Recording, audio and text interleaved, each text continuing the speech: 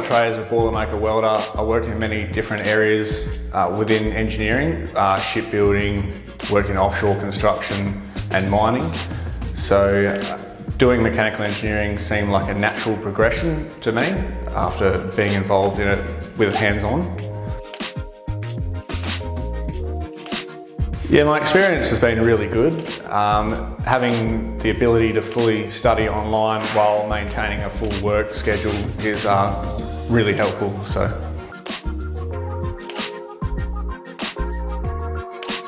Yeah, so this is probably the hardest part because I do work full-time, usually between 40 and 50 hours a week, and when we have shutdowns on, it'll be 74 to 80 hours a week.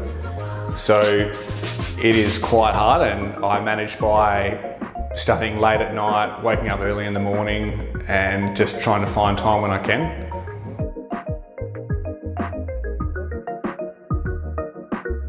So in one of the units that I took part in, I was introduced to a lecturer who had some very broad knowledge on mechanical design, and I've actually engaged with him through a job to design and build a vessel to API 650, and we're actually currently working on that now. So yeah, it's been really good. Yeah, so one of my favourites was process, plant and piping layout, and that was really interesting because I've done my time as a pipe fitter through my trade, and also now I work in a major hazard facility which has loads of pressure piping through and throughout, working on boilers and heat exchangers and a variety of different vessels. So that one's probably been my most interesting.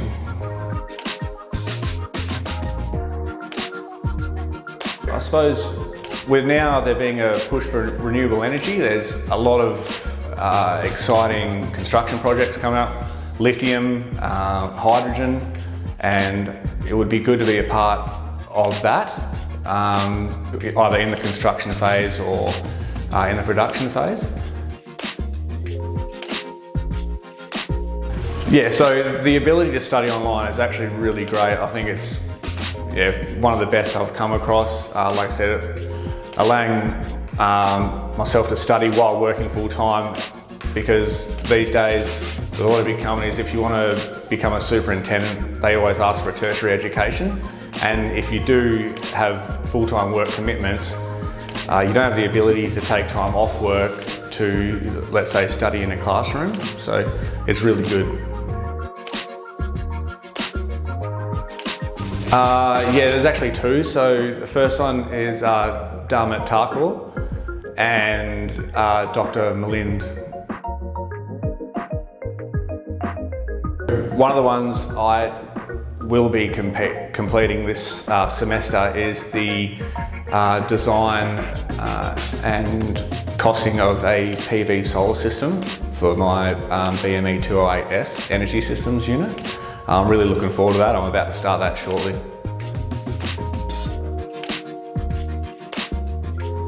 I started doing 3 units per semester, and I've been able to maintain that.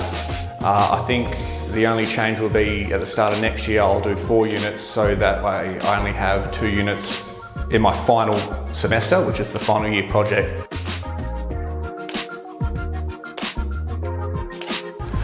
I would advise that if you are starting to think about it, definitely act upon that thought, because the sooner you start, the better.